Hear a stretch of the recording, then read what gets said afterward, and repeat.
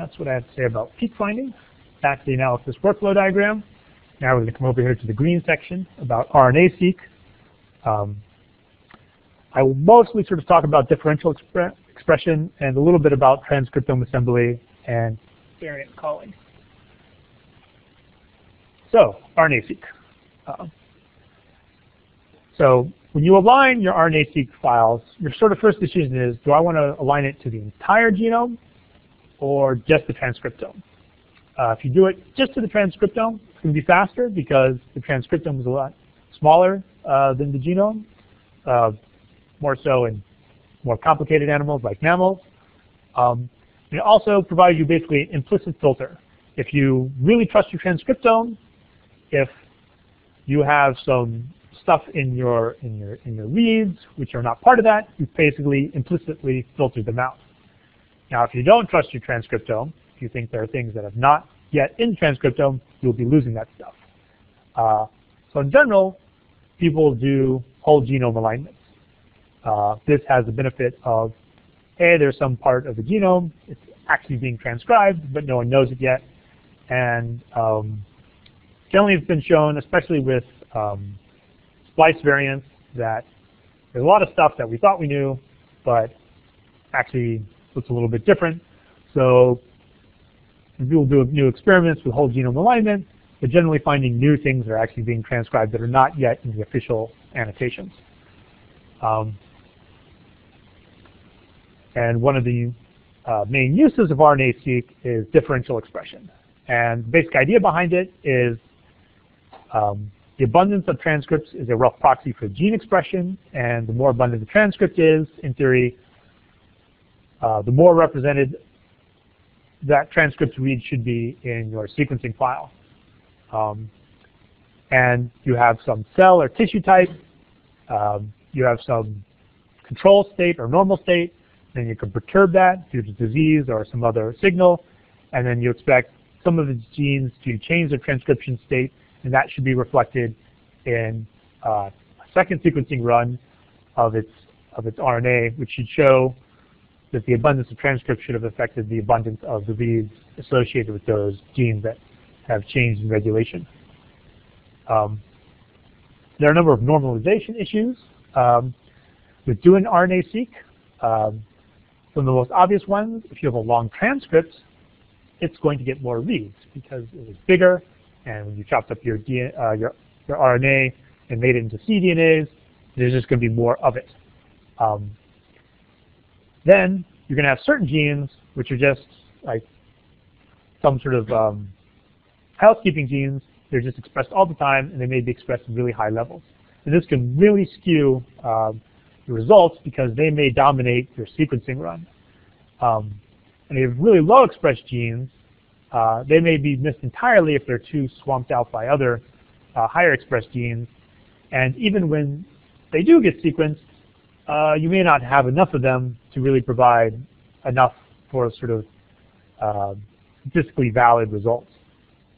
What you'll often see, and this is one of the most simple forms of normalization, is FEKM, which is fragments per kilobase of exon per million fragments mapped. So you can see it's a very basic sort of normalization because first it normalizes over the length of the transcript.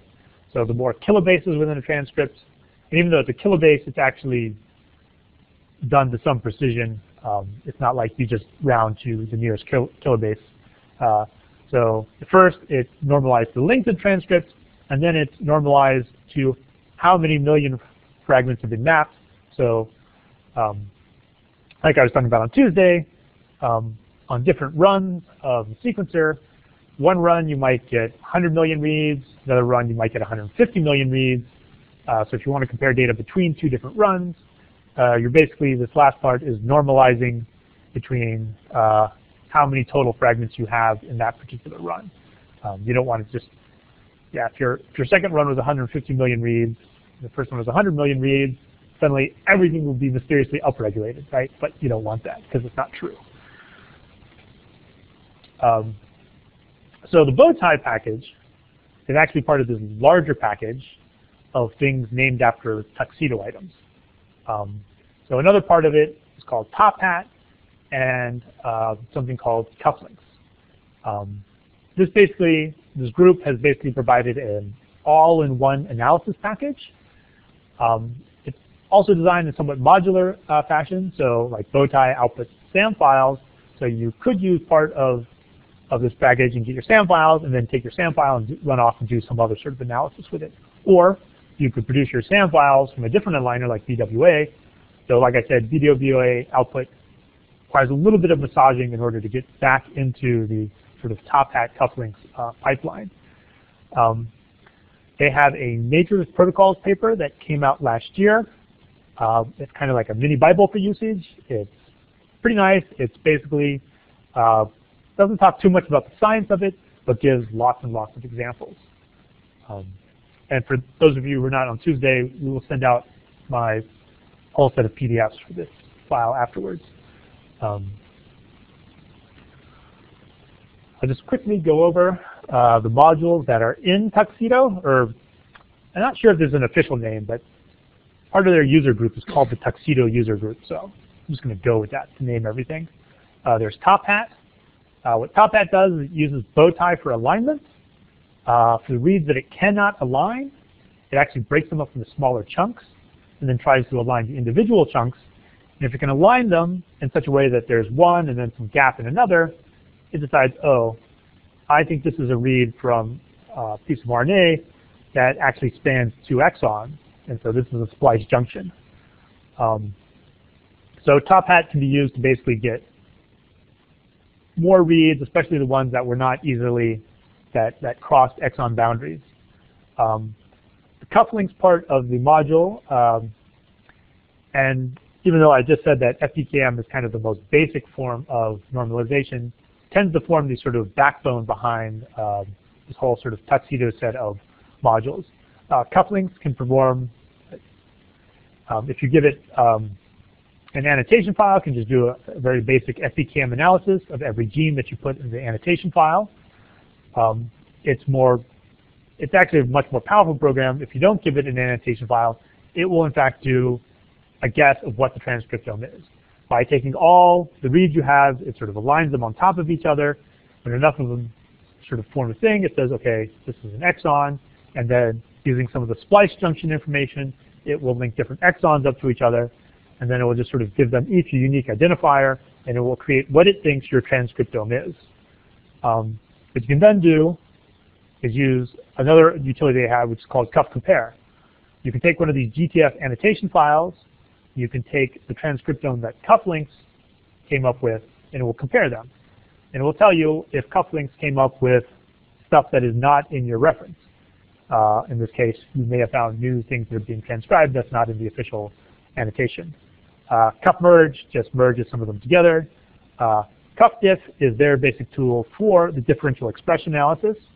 It basically takes the FPKM values from one Cufflinks analysis to another Cufflinks analysis, and it performs some statistics, and it decides whether or not the change in expression levels is enough to constitute actual differential expression. Then there's a thing called Cummerbund, which is an R package, which basically just lets you plot the results of Cuffdiff. Here, just to give you a quick example, this is the Cufflinks output. Some of these are blank because this is a rather simple run. But whatever your annotation file is, in this case, sort of general GenBank identifier, its locations, it will give you an FPKM value. Then it will give you this confidence interval. This has to do with the fact that some of these normalizations are not always deterministic.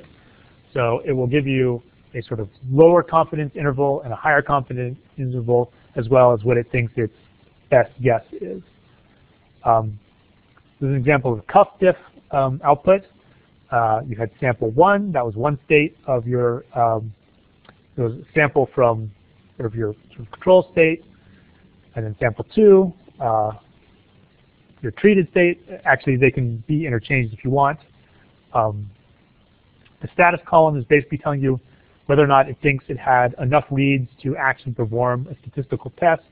If there's no test, it felt like it didn't have enough reads to perform a statistical test. These two values are a form of normalization of the FPTM values. It'll tell you what the fold change is. This is a sort of internal test stat about what it thinks about the fold change, and then it will give you a P and Q value on whether or not on its guess of was this a significant fold change or not. Again, these are both sort of tab delimited files. One of the useful things you can do, for example, if you import this into Excel, which is something I did for this file, which was I sorted by this last column, it'll tell you everything that it thought was significant, and then everything that said it was not will come below that.